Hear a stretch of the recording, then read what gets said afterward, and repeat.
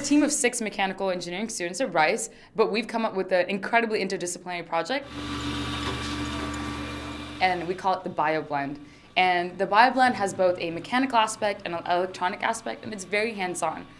It fits right underneath your kitchen sink, and you just put your food waste in like you normally would through your garbage disposal, and the BioBlend takes care of the rest. It will take in the food waste, chop it up, separate the water from the waste, and put it aside for storage so you can later use it for compost or biogas generation.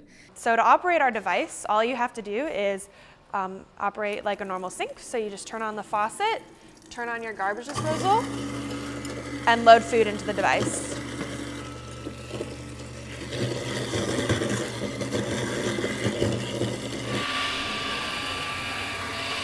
So the food is moved through the strainer and the excess water goes out the U-bend like it does in a normal system. And then the food moves into our food collection unit right here. We're working on actually implementing a user interface through a website. It's actually called mybioblend.com. And basically it is a user interface for every user to check up on the status of their BioBlend. This means that they can check up on how much food they've recovered through the weeks they've been using the BioBlend and have a checkup on what they're doing right and wrong. There's also a quiz that can teach people how to correctly use the BioBlend for composting and biogas production.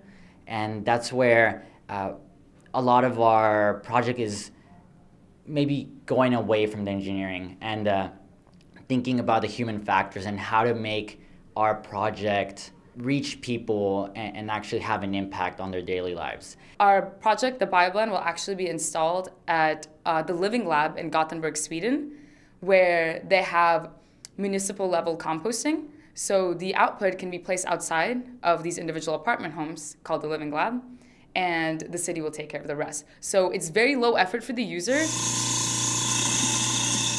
It helps create a more energy efficient kitchen, and I don't know, overall I think it's a great idea, and it's never been done before, taking something like this and bringing it down to the residential level, to the individual user.